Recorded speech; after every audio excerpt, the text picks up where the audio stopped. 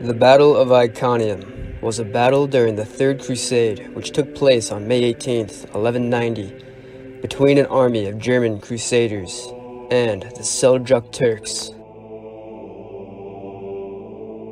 It was now almost a century after Christians had miraculously recaptured Jerusalem during the First Crusade. After the establishment of the Crusader states, the Christians found themselves in a state of near constant warfare with their Islamic neighbors. In 1187, the Ayyubid Sultanate, led by Sultan Salah ad-Din, determined to drive the Crusaders into the sea, annihilated a Crusader army, winning a crushing victory at the Battle of Hattin. The Crusader army was completely destroyed, and the King of Jerusalem, Guy of Lusignan, was taken prisoner. After the Battle of Hattin, Salah ad-Din captured many Christian territories from the Crusaders, including Acre and Jerusalem, with the Crusaders clinging on to a small stretch of the coast. Now, the Crusader states found their position in the Holy Land in great jeopardy. They were now in danger of being driven out of Outremer completely. Utterly shocked at the disastrous defeat, upon hearing the news, Pope Urban III is said to have collapsed and died.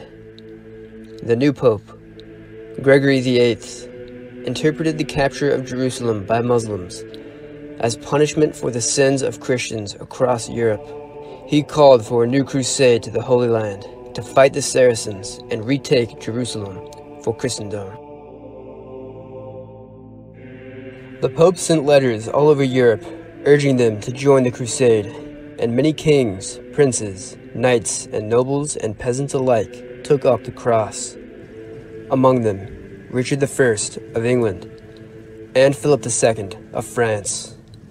In Germany, the Kaiser himself also took up the cross. Frederick Barbarossa, also known as Frederick I, Emperor of the Holy Roman Empire, King of Germany, King of Italy, and King of Burgundy. In March of 1188, Frederick held an imperial assembly in Mainz, which he named the Court of Christ.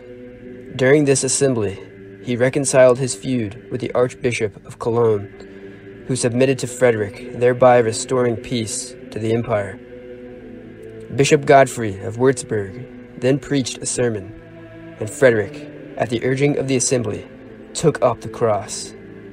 He was followed by his son, Duke Frederick VI of Swabia, and by many other nobles, including Duke Frederick of Bohemia, Duke Leopold V of Austria, and Landgrave Louis III of Thuringia.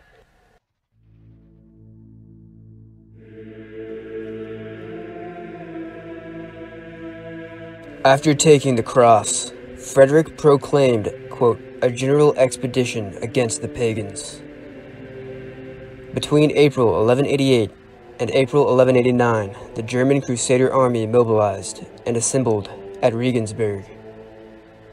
The first of the three kings to set out for the Holy Land, Frederick set out on the 11th of May 1189 with an army of 12,000 to 15,000 men, including 2,000 to 4,000 knights. After leaving Germany, Frederick's army was joined by a contingent of 2,000 Hungarians, led by Prince Geza, the younger brother of King Bela III of Hungary, and Bishop Ugrin Sack. Two more imperial contingents of the Holy Roman Empire from the Duchy of Lorraine and the Duchy of Burgundy also joined the army during its transit of Byzantium in 1189.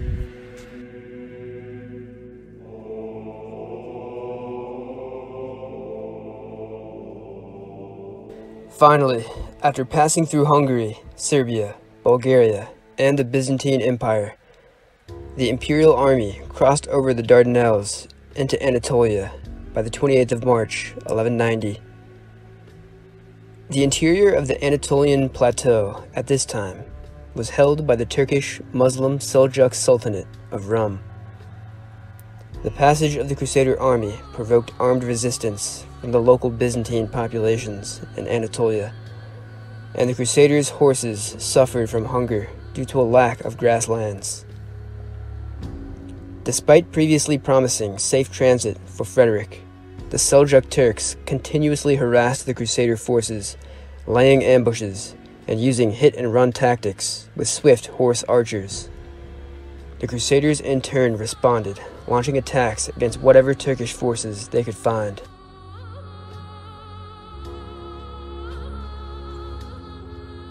A Turkish attack on the Imperial camp was defeated on the 30th of April, with 500 Turks killed.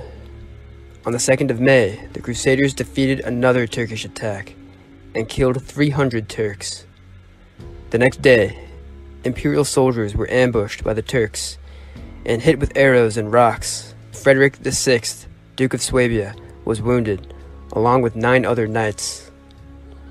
When the Crusaders camped near the city of Philomelion on the 7th of May, the Turks believed the Imperials to be completely exhausted from hunger, and so they attacked the camp with 10,000 cavalry, infantry, and missile fire, surrounding the camp and pelting the Crusaders with arrow volleys. Part of the Crusader army, led by the Emperor's son, Frederick VI, Duke of Swabia, and Berthold, Duke of Merania, then sallied forth with 2,000 men.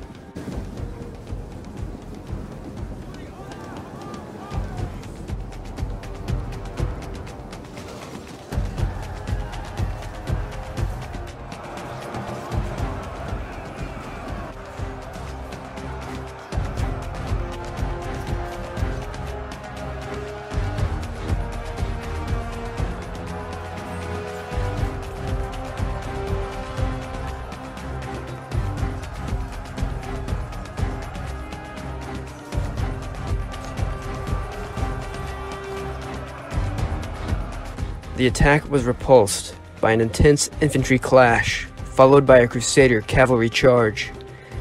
The Turks were completely routed, and the survivors were saved only by nightfall and the mountainous terrain. Out of 10,000, the Turks lost 4,174 killed, according to the Turks' own body count.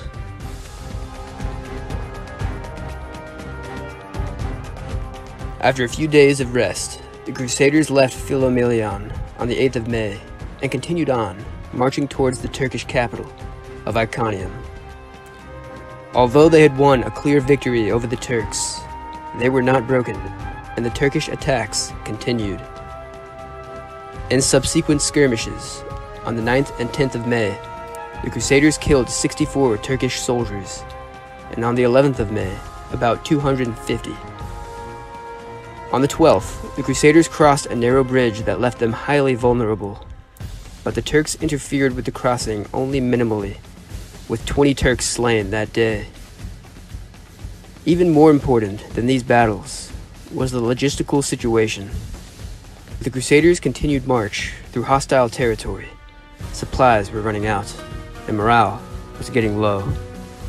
Desertion became frequent among foot soldiers, as was death from dehydration. Despite this, the Crusaders continued their march until they reached the Turkish capital of Iconium on the 13th of May.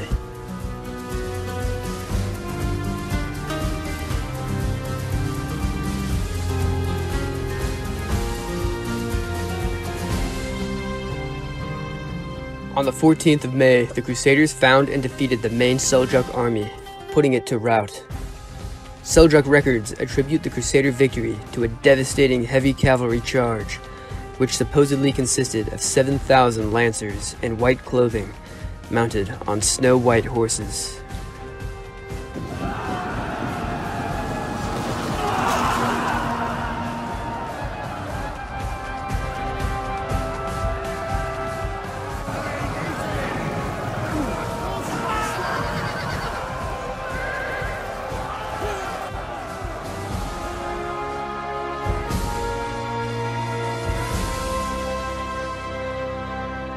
On the 15th, the Crusaders replenished their surviving horses at a bog, but the next day, 60 Crusaders were killed in another Seljuk ambush. That same day, the Seljuks offered to let Barbarossa and his army pass through their territory for the price of 300 pounds of gold and the lands of the Armenians. Frederick Barbarossa refused the offer, supposedly saying, quote, "Rather than making a royal highway with gold and silver with the help of our Lord Jesus Christ, whose knights we are, the road will have to be opened with iron." While some of his advisors advised heading directly through Cilician Armenia to the Levant, Emperor Frederick insisted on taking Iconium in order to remedy his army's food and horse shortage. And so, on the 17th of May, the Crusaders besieged the city, where they found plenty of water outside the walls. Meanwhile, the Turkish commander, Kilij Arslan, together with his son, Kutab al-Din, regrouped and rebuilt their forces, and retaliated on the 18th of May. Barbarossa divided his forces into two, one commanded by his son, the Duke Frederick of Swabia, leading the assault to the city, and the other, commanded by himself, stationed back in reserve behind his son. The garrison was small, and so the city fell easily. Duke Frederick was able to assault and take the walls with little resistance, and the Turkish garrison retreated back to the citadel, eventually surrendering.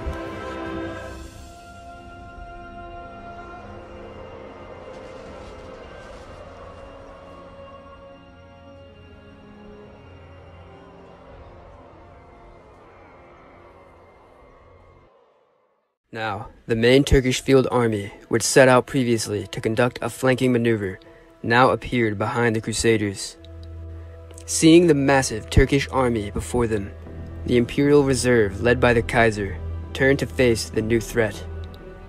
With half of the Crusader army now inside the captured gates of Iconium, the Kaiser's forces now found themselves outnumbered. It is reported that just before the battle, Frederick said to his soldiers, quote, "But why do we tarry? Of what are we afraid? Christ reigns, Christ conquers, Christ commands." The Turks then launched a tenacious assault on the Crusaders, pushing them back to the walls of the city.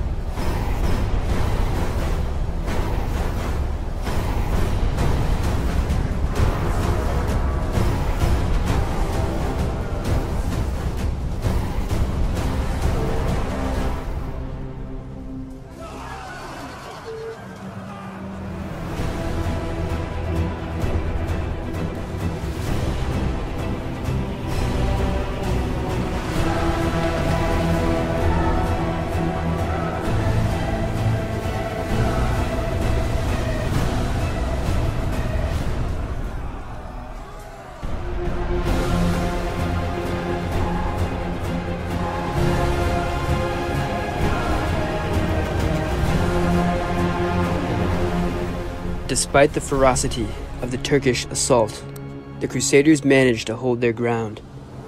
At some point during the chaos, the Emperor himself emerged and led a devastating heavy cavalry charge on the Turkish center.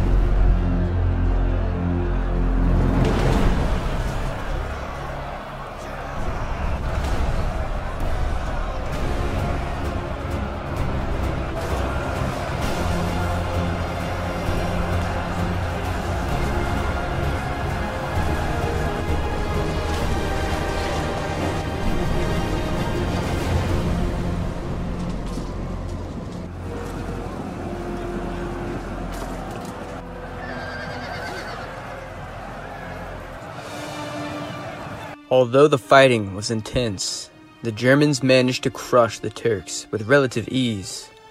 They smashed through the Turkish center, sending the wings and the rest of the Turkish field army into panic. The Seljuks were routed yet again, leaving the city at the mercy of the Crusaders. The Germans did not pursue, partially because they had been weakened by food shortage for 2 weeks prior. According to a contemporary German chronicle relying on eyewitness accounts from the Crusaders, the Turks lost around 3,000 men killed at the battle that day. The exact number of Crusader casualties is not known, but it was probably minimal. After the victory, the Crusaders took booty and loot, amounting to 100,000 marks in the city, and refreshed themselves and their horses with wheat and barley.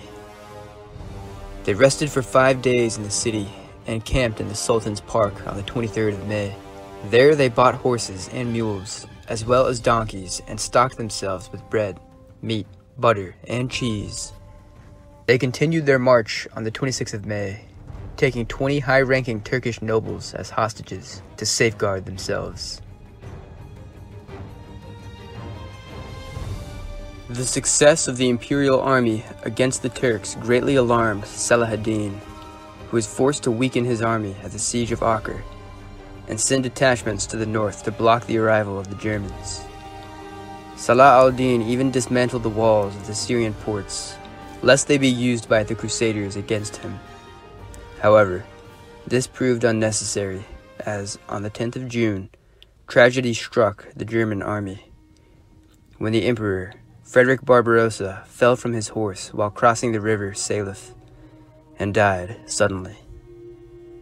Sources differ on what exactly transpired. Some state that his horse slipped and lost its footing, throwing him into the river, while others speculate that, given his old age, he could have simply died suddenly from some underlying health condition. Whatever the case, disillusioned at the death of their leader, much of his army disbanded and sailed home through the Cilician and Syrian ports. Barbarossa's son, Frederick VI of Swabia, attempted to continue the crusade and carried on with the remnants of the German army, along with the Hungarian army under the command of Prince Geza, with the aim of burying the emperor in Jerusalem. However, this did not occur. Hence, the emperor's flesh was interred in the church of St. Peter in Antioch, his bones in the cathedral of Tyre, and his heart and inner organs in St. Paul's church in Tarsus. The German army was then struck with disease near Antioch, with a large number of them dying.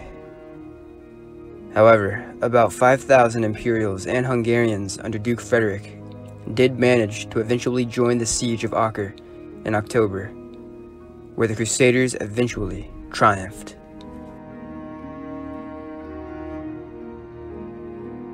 While the Imperial army did not achieve its objective of recapturing Jerusalem, it did capture the capital of the Seljuk Sultanate and had inflicted considerable damage on Turkish forces, with more than 9,000 Turkish soldiers killed in all battles and skirmishes combined.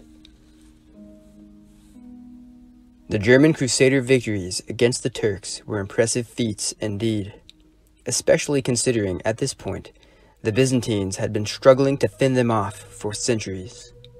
Also notable is the fact that the Germans did not permanently occupy Iconium. They simply sacked the city and continued on to their main objective of Jerusalem. However, if they had stayed, it is very feasible the Germans could have set up a permanent Crusader state in Anatolia, just as, for example, Bohemond of Taranto had done at Antioch during the First Crusade a century prior.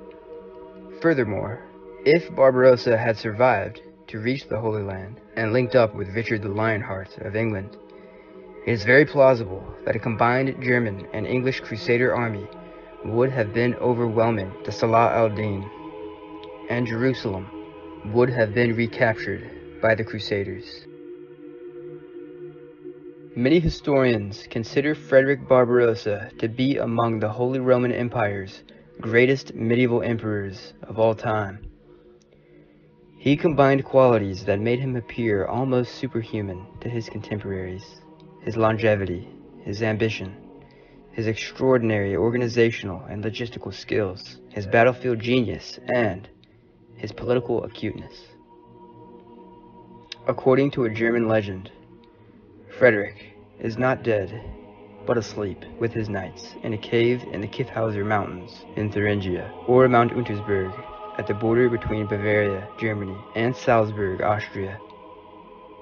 The legend states that when the ravens cease to fly around the mountain, he will awake once more and restore Germany to its ancient greatness.